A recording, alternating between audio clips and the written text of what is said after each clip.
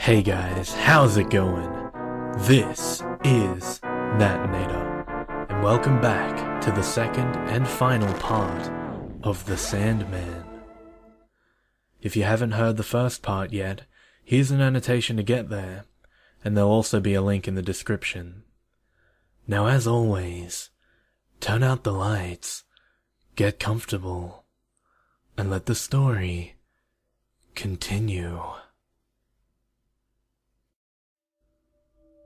Of course, he was alone. There was no man on the ceiling. He checked twice. Maybe it crawled out and was waiting for him in the hall. But when he checked there, the coast was clear once again. It should have been a relief, but it was not. After all, it had to be in here somewhere. If the ceiling was not its trick, that just meant it was something else. Something even more strange, even more clever. He went to Daniel's room. He had not stopped checking on him at night, like he always had. This time, though, rather than open the door, he listened at first, pressed his ear against the grain of the cheap wood, and held his breath, terrified that he would hear a skittering sound on the other side of the barrier. What he heard instead shocked him more. Daniel was talking to someone. James recoiled for a second, and then, when he'd caught his breath, he all but kicked the door in.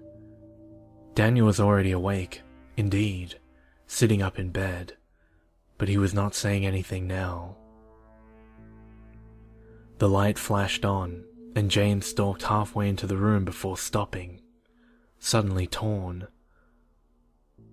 What did he want more? To confirm that his son could speak again? Or to find whomever he was speaking to? The creak of a door hinge settled the matter for him. He ran to the closet and threw it open. There was nothing inside. Or at least, nothing that shouldn't be there. He swept aside clothes on their hangers, but nothing was hiding between them. Then he dragged the toy box out and emptied it onto the floor. Nothing. He combed along the bare walls and floor, and yes, the ceiling, pushing aside every last bit of rubbish and stray knick-knack so that he could be sure, absolutely sure, that nothing was hiding. All the while, Daniel watched him. After a few minutes, James was panting and covered in sweat, and the closet was bare, and there were neither intruders nor answers inside. It struck him as funny, somehow, and he started to laugh, very quietly. He kicked his son's toys out of the way as he went to sit down on the bed, dazed. He became aware, all at once, of several things. First being that he had not slept in days, and was nowhere near his right mind. The second was how close he'd come to really losing it, for good. Tomorrow he decided that they would both sleep until the afternoon, and when they did wake up, he and Daniel would get out of this creaky old house. No more staying cooped up like prisoners, and no more checkups, and no more dreams about monsters. He would even take the bars off the windows. It was time to get back to living like real people again. It was time to... James saw it when he brushed a hand through Daniel's hair. He pulled Daniel, a little too roughly, closer. His son acquiesced to the examination without fidgeting or complaint, as James pawed the side of his head, hoping that what he was seeing would somehow stop being apparent. He stared and stared until he ached from not blinking, but there was no denying what was right in front of his eyes. Daniel was missing an ear. No, he realized with mounting nausea. Both ears. There was no injury, No incision, no mark where they should have been. Simply smooth, blank flesh. As blank as Daniel's quiet, unperturbed demeanor. Daniel swept him up in his arms and ran into the hall. He was not sure where he was going or what he meant to do when he got there. He just knew that there was now nothing more important than getting his son out of that house. But their path was cut off. A naked man sat in the hallway with his back to them. No, not a man. James recognized its stretched limbs and stooped shoulders. The pale thing squatted on its haunches, rocking back and forth like it was palsied. It almost seemed to be in pain. James hugged his son closer and backed away. Then he heard Daniel's voice. "Daddy?" James turned to Daniel, and he heard the voice again. "Daddy?" But Daniel's lips hadn't moved. James looked back at the hunched figure. Its head jerked when it talked, like a tick. "Hello, Daddy?" James's mouth went dry. It took several tries before he could speak. "Don't call me that." "It is this voice's name. For you." "Go away! Leave my family alone!" "But I am your family." The longer it talked, the more the voice became distorted and blurred. An icy feeling nestled in James's stomach. "Who are you?" "Someone who came to visit."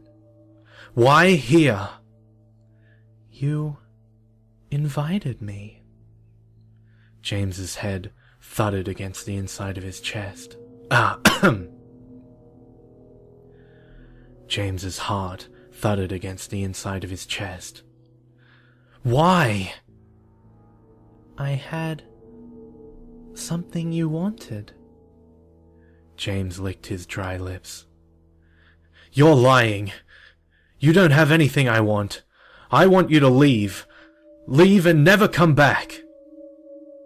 "Who is Daniel's mother?" James blinked. "What?" "Who is Daniel's mother?" What the hell kind of question is that?" "How old is Daniel?" James blinked again. The thing's voice caused a pinching pain in the center of his forehead. "Stop asking me these things." "When is Daniel's birthday?" I don't know." "What is his middle name?" "Shut up." "What was his first word?" "I said, shut up!" James wanted to tear the thing apart with his bare hands. Only the heaviness of Daniel in his arms kept him where he was. "You were alone. You wanted a son, so I made one for you." James's hands began to shake. "That doesn't make any sense. Made out of what?" "Out of myself." James's stomach turned over. "But now, I need those parts back." Daniel picked at James's shoulder to get his attention. Something was strange about Daniel's face. "Danny, open your eyes." Daniel scrunched his eyes shut tighter. Open your eyes! Danny! Danny! Open your eyes! Open your eyes! Daniel shook his head, trying to refuse, but he couldn't hold it forever. Eventually, his eyelids flicked up, and James saw the truth. Daniel's eyes were gone. James almost dropped him. For a second, he wanted to throw his son down so that he could stop looking into those empty holes in his face. Daniel opened his mouth, as if to speak, but of course, he had no voice. He is coming back, to be part of me again. No, no, no, no, give him back! Give him back! I cannot. It has been too long. I warned you this would happen. You're lying! You're lying! You're a fucking liar! Give me my son back! Give him back! I do not lie. I warned you. He could not exist forever, but you do not remember. You can only remember what I want you to. You forget all the times we have talked. Daniel felt like a doll or an empty bag. His hair was falling out, disappearing before it touched the ground. His hands vanished into his sleeves, and his feet rolled up inside his pants cuffs. James cradled the tiny, shapeless thing, tears streaming down his face. Soon he held a pile of empty clothes, and then those too were gone. He looked around the house. Toys disappeared. Photos vanished from their frames. Daniel's little shoes were no longer by the door. James turned toward Daniel's room and confronted a wall where the door should be. He groped the blank surface, fingertips scrambling.